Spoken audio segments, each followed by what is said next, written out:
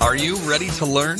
Because my super experienced guests are ready to share some really valuable information. Make sure and listen all the way to the end to get help and support. So let's start with the best audio experience. How to measure brand awareness, how to create brand awareness, how to create your strong recognition. Today we are going to discuss these very important topics because without that it's hard to go ahead, it's hard to grow your business, it's hard to implement marketing or sales. I'm so excited to discuss this topic with Josh Braaten. How are you?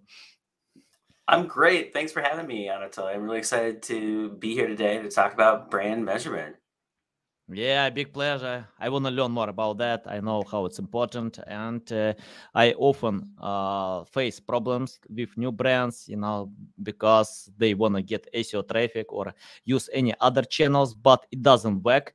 As you have strong brand recognition, and it takes time to create this brand awareness, because today you need to share value first to help others, to support them. Then people wanna get something back to buy your products, and then marketing channels can work. Okay, before we start, Josh, tell more about yourself, experience, background, and why you decided to share with us about this very important topic.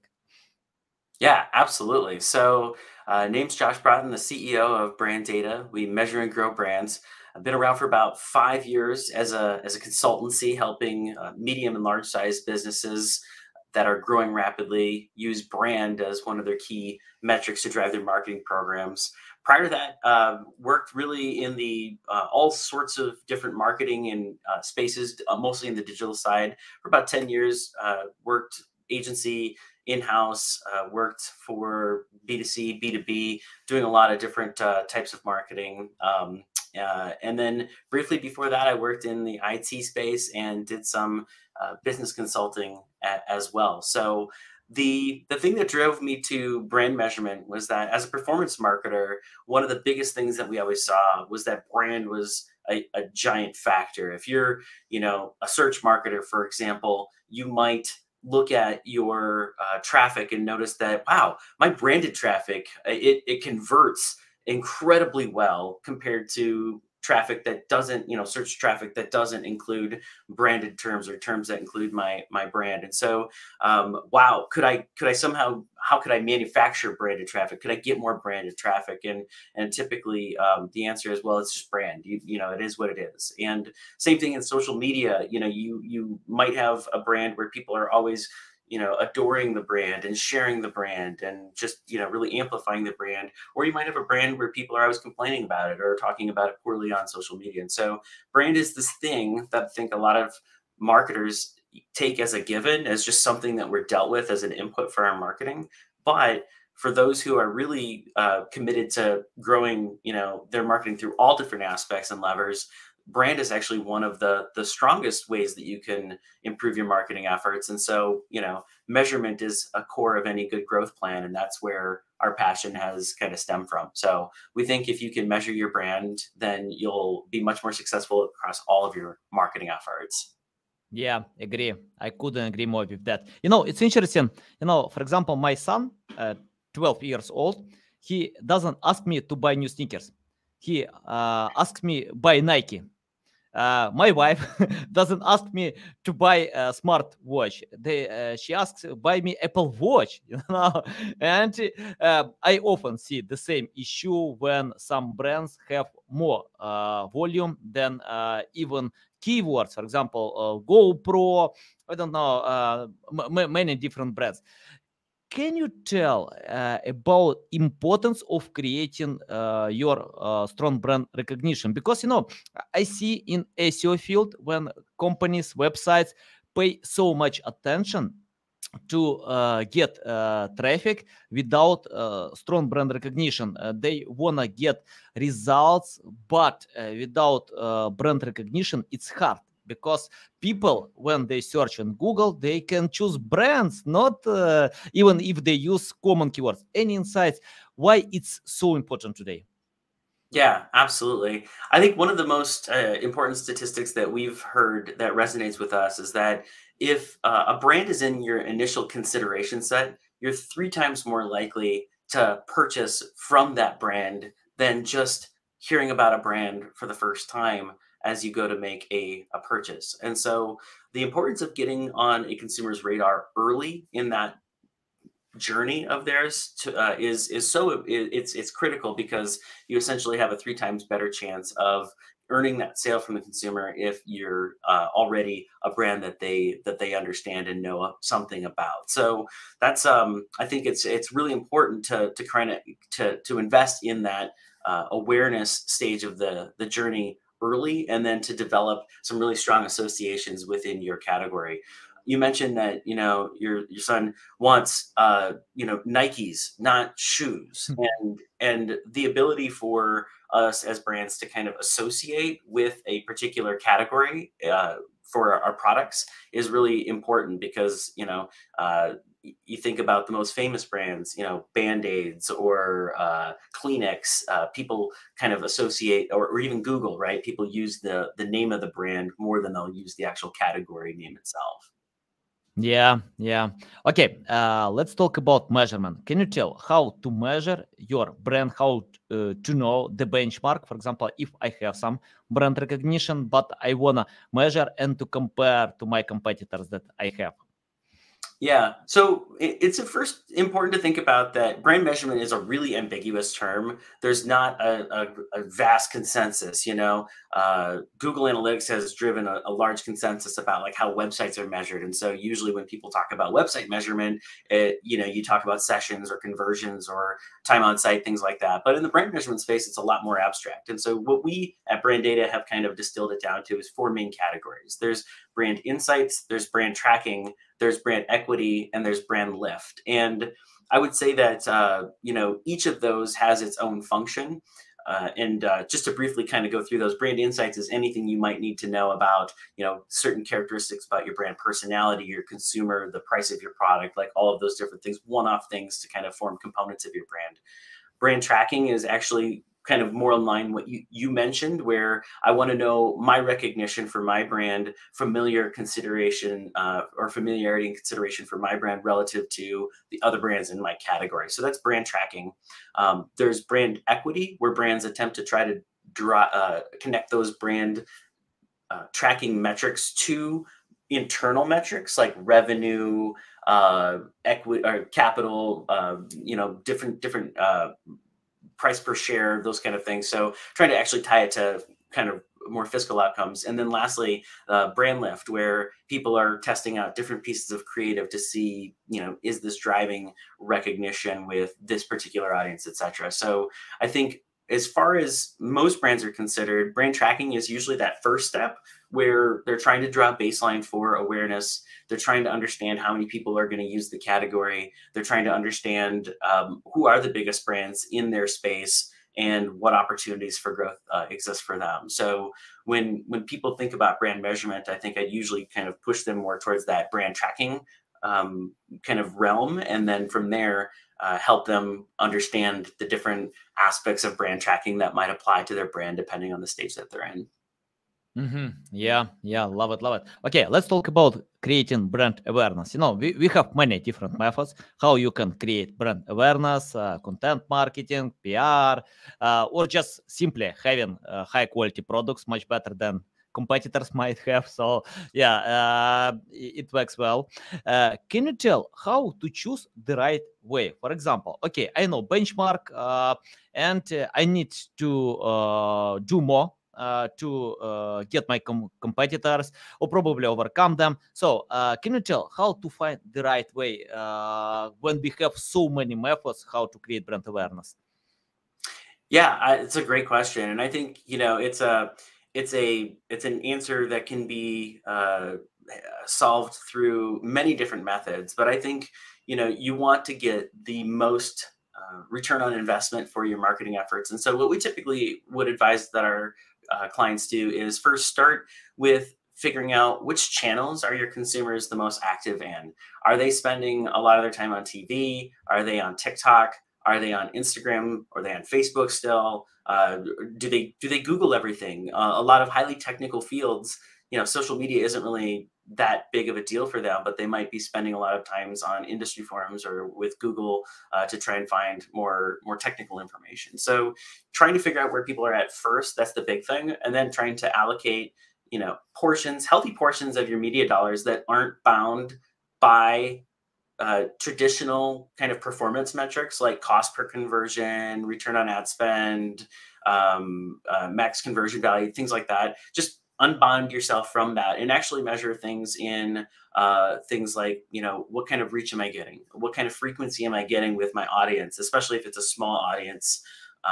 What kind of engagement rates am I getting? What kind of cost per view am I getting? Like, those are the types of things, because you're really trying to reach as many possible people as you can within your target market, and that really needs to be measured differently than your bottom of funnel metrics. One other thing that I would say is, especially when it comes to growing brand awareness, this is where new channels come in, especially well. TikTok's an amazing driver for awareness right now. Podcasts are amazing driver for awareness right now. And there's just a lot of different opportunities out there for people as well. TV, even connected TV, there's all sorts of, and programmatic, there's all sorts of really great ways to reach like very even niche audiences with what people used to think was a very broad play. So all sorts of ways to grow awareness, but in summary, it should be measured and in line with what your consumers are kind of consuming already. Yeah, nice. Okay, I opened your LinkedIn profile, and in the section about, I can see you can find the insights and create growth strategies that turn brands into market leaders. Let's talk more about that.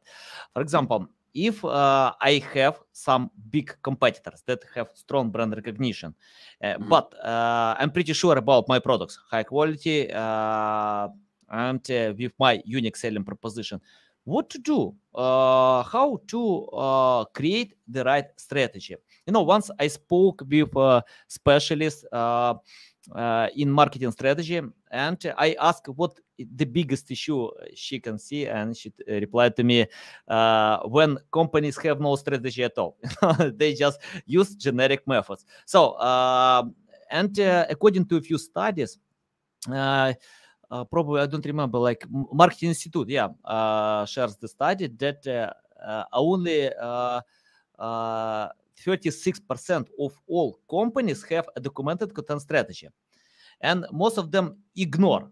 But even these companies that have, it doesn't mean they have personalized some content strategy. They usually copy others. So can you tell how to create this strategy?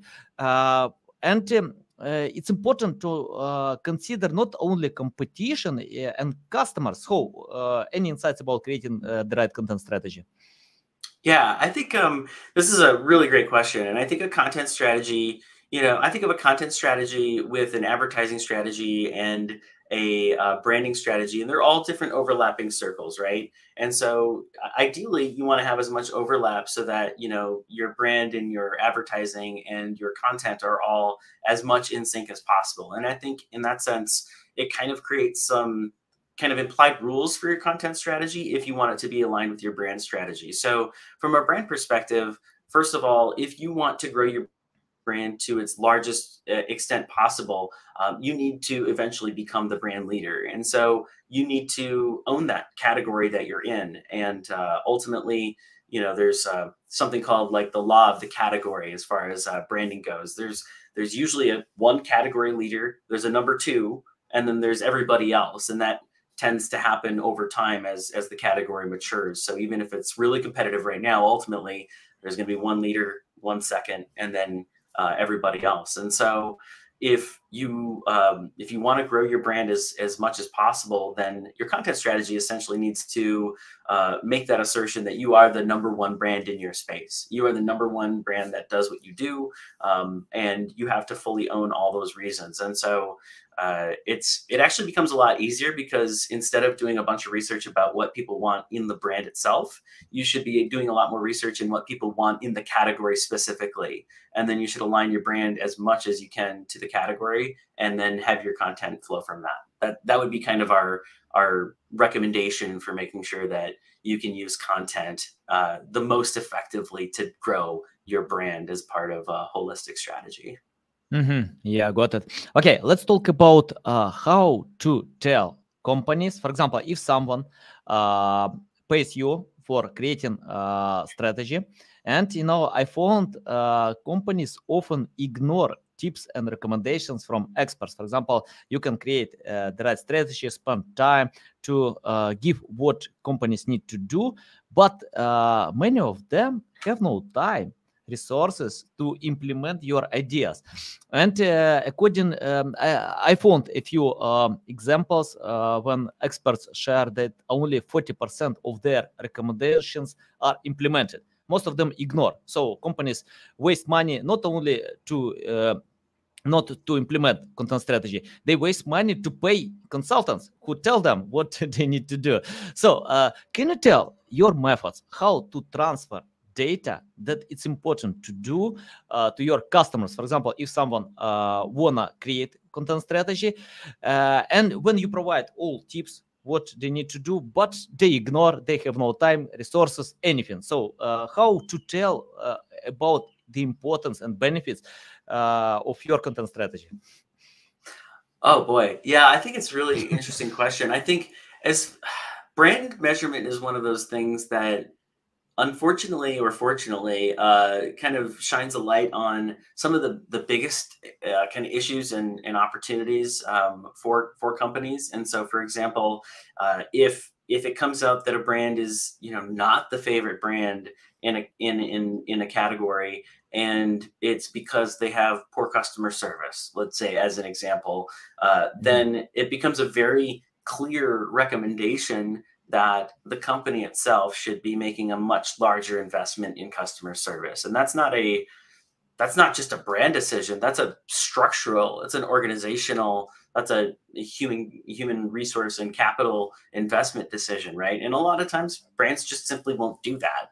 And ultimately you'll see them get surpassed by another brand who's willing to invest more in their service or something like that. We saw that. We were working with a bank one time, and the number one thing about people for banks was how many ATMs are near me, because when I need to get cash, and what was the online experience like, obviously for people with mobile apps and things like that. But it was like after mobile apps, it was where are the ATMs? And we had a bank with one ATM in an entire metro location, and they weren't willing to invest in more ATMs. And so those are things where it's like, you can make recommendations to a client or a brand, but if they won't act on those things, then ultimately the consumers won't be any less hard on them in the future when the brands are measured again. Yeah. You remind me a story. Once I decided to buy gas, for my car, and my bank denied the operation. I had empty bag, but after that I called to my bank. They told me I need to come to the office. I did it. I wasted like 2 hours in the office. They told me they can't decide this issue. I need to call to some special number. They gave me this number. I spent like extra 2 hours in this call waiting when someone can take this issue, and after that they told me it's only that was simple reason because I didn't use a lot this card, so they decided to deny, and if I remember correctly, I like wasted 6 hours to decide just simple issue. So and that's you infuriating. And you told me about customer service. It's not only about this bank. I see often when big companies, including LinkedIn, Microsoft, many others, have no time to decide customers' problems. Because probably they have, not probably, they have million customers, million people who can use their services. So you need to wait for a long time when your problems will be decided. So can you tell what to do if you have a lot of customers, as my bank has, as Microsoft has, how to decide these problems when companies can't invest a lot more to decide these problems. Sure, sure. Well, I mean, ultimately, I think a lot of those companies' decisions are driven just essentially by the amount of resources coming in and coming out, right? If you have a really big customer, a really big client, or a customer with a lot of money, you're probably going to get a larger level of service that will end up, making things overall okay. From there, people like you and me, where we have to stand in line and wait for the queue to open up. I think that's where technology, also a really just honest, I guess, investigation of how important those things are to your customer. I think, if we have issues all the time, then yes, it would be important to invest in a really good services operation. For things like an individual's money or their privacy or security, I would think you'd want to invest in a good level of service for that as well, just because it's you don't want to things like your health and your money are more important to a lot of people than just, let's say a cup of coffee that they would get at a Starbucks. And so you have to treat that with a little bit more level of higher service, I would think. So I guess the answer is it depends on the company that you're dealing with, but ideally you should probably want to do best on your customer if you want to grow. Yeah, okay, I got it.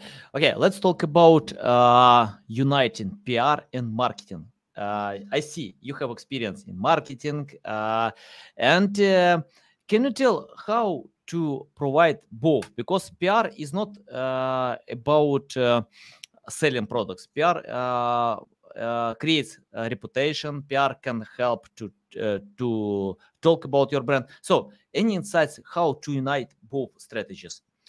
Yeah, I think ultimately the goal of marketing and PR both is to achieve that positive brand, or that brand growth that would result in successful PR or marketing. So, for PR, oftentimes there's certain messages that a company or a brand will want to own and repeat in the marketplace, so that consumers will associate those messages with that company. And that's the whole goal of branding. And I think in a lot of cases the same should be true with marketing too. It's not just about making a bunch of ads and throwing them out there, but trying to repeat some of the most important messages, trying to reinforce certain ideas and beliefs at certain times of the customer journey. Like those are important objectives of marketing that need to be there as well. So I think and then also, just from a tactical perspective, if somebody searches for brand measurement, or if somebody searches for brand lift, they have a really good chance of finding some content that Brand Data has published,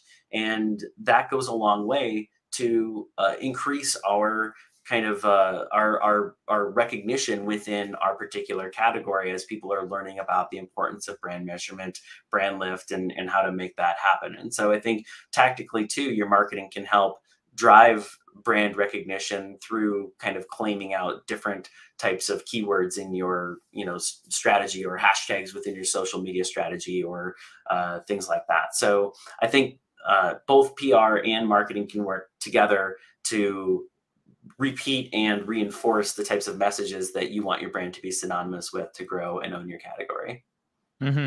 I open your company profile on LinkedIn, brand data. By the way, I like this no name, because you can unite two words, brand and data. Okay, I'm interested about this quote. Growth comes from inside. Can you explain what does it mean, and how? Any insights about this quote? Yeah, I think a lot of the times people talk about, like, data-driven growth, or, product-led growth, or marketing-led growth, or customer service-led growth. And ultimately, we believe that growth comes from insights. And it's not the fact that you have a product or marketing or advertising, et cetera, but it's that moment where you recognize that there's a need for the customer that you can meet, and then you act on that.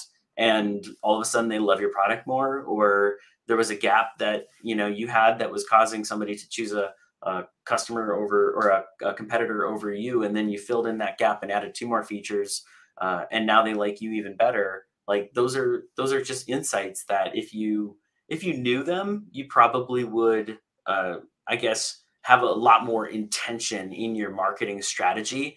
Whereas a lot of people, I think, because they don't do a lot of research or a lot of voice of customer kind of insight work, they end up just throwing a lot of things against the wall, or targeting things with their own best perception of what they think people want, and it doesn't necessarily work as well as what they would hope. So we definitely think that, all those mentalities like product-led growth and customer experience-led growth, like those are great mentalities, but even beyond that, like it's the insights that drive our ability to better serve our customers and grow our brands as a result.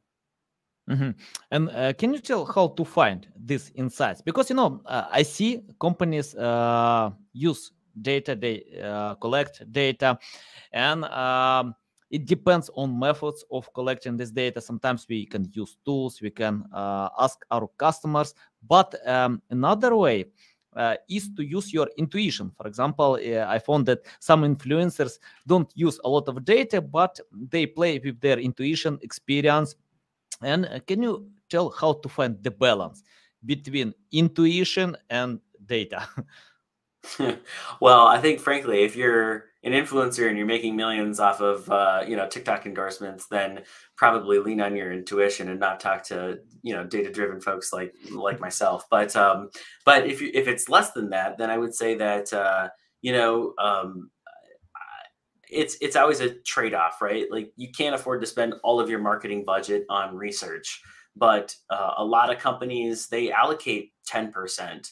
Or maybe even more on making sure that what they're doing, when they're spending money on media dollars or developing content, that it's actually hitting that mark with consumers. And so I would say the more you know about your customer, and the better your kind of momentum is, the less you probably have to rely on research. The earlier you are on in a journey, the more ambiguous your data in your current like systems are, and like the less certain your next steps are as a brand and as a marketing strategy, then it's probably time to at least do some sort of baseline insights work. Maybe you want to lead a focus group with your customers. Maybe you want to send an internal email survey. Maybe you want to run a brand tracking study within your industry to figure out kind of, what brands are out there, who people care about, what's important to the category. Do people even want to use your category? That sort of thing. So I think if you can answer a lot of those questions, then you're probably in a good spot. You don't need to rely too much. But always should have some modest level of kind of insights budget to make sure that you're learning about the customer every day. Yeah, nice. Once I read a story about Jeff Bezos, and the research team brought to him data about a new product, and they told him, we need more time to analyze, to collect more data. And he replied to them, no, guys, nobody knows what actually works. It's enough. We can test it. We can analyze it. We can provide experiments and something like this. And that was about creating the product Alexa. Today, it's very popular. Can you tell about, and once I had a conversation with one data specialist, and she told me, you don't need to get more data, like over data than you need. Can you tell how do I know that it's enough for me and it's better to test, or keep collecting this data? Yeah, totally. I mean, I think oftentimes, like I said, like growth comes from insight, right? So I think doing enough research to get some insights, those insights drive hypotheses for experiments. And so I think if you have a lot of different hypotheses for what you want to experiment with, then great, keep running tests. You don't need a lot of data to validate whether a test is good or not. As long as you have a valid test and you want to test something out, you should, be able to do that. And just run a bunch of tests. But if if you don't have a hypothesis, then you should likely, benefit from doing some insights work or some brand research work to kind of fuel those ideas for better and more robust experimentation programs. Let's talk about mistakes. For example, I usually make, I make a lot of mistakes.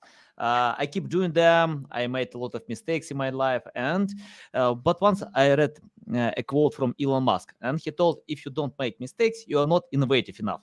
So I think when you create strategy for your customers, sometimes we can test, fail, and find how to change and adapt to these challenges.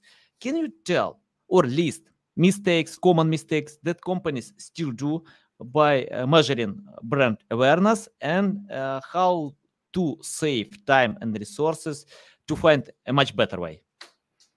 Sure. Yeah. I think because we see this a lot in our space, especially because brand measurement is a very fractured or fragmented space. And so there's not like one perfect way to do it. So a lot of people, when they're asked at their organizations to, hey, how's our brand doing? Or is our brand growing? They start to look for a lot of ad hoc or piecemeal solutions. And so we've seen some popular ideas include looking at your social media mentions, what percentage of them are positive, negative, etc. We don't necessarily think social media mentions is a good reflection of that overall brand, that it can help you understand an aspect of it, but it's not a good proxy for the overall brand as a whole. Same thing with things like traffic, branded search traffic, right? A lot of people will look in their Google search tools and they'll understand how many people searched for, their company or brand name. And if that went up compared to last month, they'll assume that their brand's growing. If it went down, then they'll assume that their brand is on the decline. There is a lot of correlation for a lot of brands, but overall, again, it's a good proxy, and there's a lot of things that can throw that off. So ultimately, we find that the best way to kind of get started with measuring brands is more in a brand tracking methodology, where you'll identify a set of metrics or questions that you want to kind of understand about your brand. You'll find an appropriate audience to field those questions or answer those questions as part of a study or so, and then you'll essentially develop metrics from people who go through that study, and figure out kind of what they thought. And there's all sorts of different ways to do that too. You can do that in real time. You can do it monthly. You can do it daily. You can do it annually, quarterly. You can do control and expose tests. There's lots of different flavors to that, but a good vanilla way to get started would be to do a brand tracker targeted at your ideal customer profile. Yeah, nice. Okay, I have the question about, once I spoke with one webmaster, and he told me he lost 400,000 traffic a month because Google dropped his search results, but he didn't lose any sales. So he had a huge traffic that didn't sell at all. Can you tell about creating a buying persona? Because, when you create PR strategy or strategy to create brand awareness, it doesn't mean you can touch your customers. You can get traffic, you can get engagement, but who knows, this traffic will sell in the future or help to your brand. Any insights about uniting strategy with a buying persona? Yeah, I think our work that we do typically helps to shine a good light on personas and the development of them. I think a lot of times people think about personas as demographics, right? Are they men or women, or are they old or young, or something like that? But most of the times, the most popular or the most successful personas or segments are based on kind of behaviors or beliefs. And so when we take our consumers through studies, we'll ask them questions about their attitudes, about the brand, about the category. Why did they use the category? What did they use the category for? What does it do for them? How much money do they spend on it in a given time period? What brands do they like? And those types of questions help to create much more meaningful segments and clusters in terms of ideal, creating those personas, because then, if there's somebody who really wants the best, right? And they want to make sure that, they're seen wearing the best or using the best, then, you might want to, make sure that your brand, caters towards, aspects of that. So there's ways to kind of bake luxury or prestige into the product or brand, whereas maybe there's some other aspects that are more functional, and so you have to serve that as well with your product or your service. And so those are the types of things that, if you can invest in understanding more about that from your consumers, either through first party data on your website, or do a market study and ask your target customer kind of landscape to segment themselves into different behaviors that you can then turn into audiences or different types of targeting tactics from your marketing perspective. Like those are ways to kind of tie research into action when it comes to being better at thinking about personas and how to market directly towards them. Yeah, nice. Okay, Josh, I have the question about your experience. I have students in my network who are looking for ways to learn something new, to become an expert in one good day. So let's imagine you started from scratch without any experience, knowledge, skills. What would you do today to learn more about brand measurement? Well, I would go to branddata.com because we have brand measurement guide and all sorts of brand metrics glossaries, things like that. But I think, more broadly, I think there's just a real benefit to investing in the different types of technologies and major tool sets that are being developed out there today. So there's a lot of Web 3.0, AI, machine learning, a lot of different things there. One of the survey tools that we use the most, Pollfish, they just announced a new AI powered survey building tool, which we thought was kind of interesting, or maybe it wouldn't be as maybe like those chatbots that don't provide a ton of value. But so far as we've been poking around with it, it is a pretty interesting way. It's surprising to us how effective that tool is for building out a pretty robust study for people based on just a few questions or just a little bit of input. So I think AI is going to be a powerful driver in all different fields of study. And then within our space, within brand measurement, there's always new tools on the marketplace that are helping marketers get more value for their money when it comes to brand measurement. Yeah, awesome. Josh, I have the final question. You mentioned about AI. You shared a lot of valuable insights. I'm going to use them because I love it. I love to experiment. But I have the question about the future. Many things are coming. Metaverse, augmented reality. I don't know. We will see. So, can you tell what to do today to adapt to the future new technologies? And can you predict this future? What will work in the future? Wow.